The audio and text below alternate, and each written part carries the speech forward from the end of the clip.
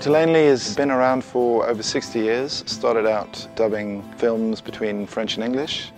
It then went through a period of music recording and was very well known through the swinging 60s as a music recording studio, but then eventually drifted back into sound for film and TV, which is where we are today.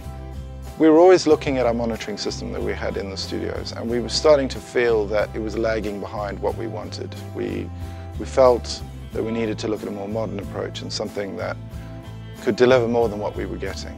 And the Meyer system seems to have addressed that quite nicely. So fidelity, detail, power, the Meyer system brings that to the equation. The great thing with the Meyer system was that not only was it extremely accurate in its reproduction, but we were mixing loud sequences for weeks weeks at a time, and my ears never got tired. They never were fatigued.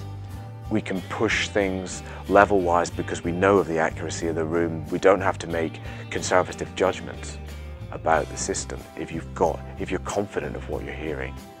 And also if you're confident over a period of time, it's less fatiguing. And that's a vital thing again for your assessment of the sounds. It's all better in terms of the sound reproduction with Meyer. You can hear everything more clearly.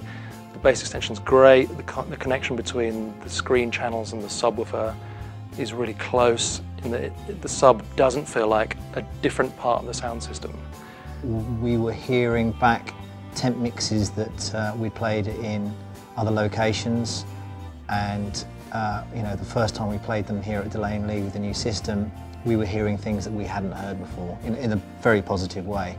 The most common comment that clients make is something along the lines of, hey, I didn't realize that was in the surrounds, or hey, I can actually hear what I'm putting into the surrounds for the first time because of the definition and the clarity we're getting.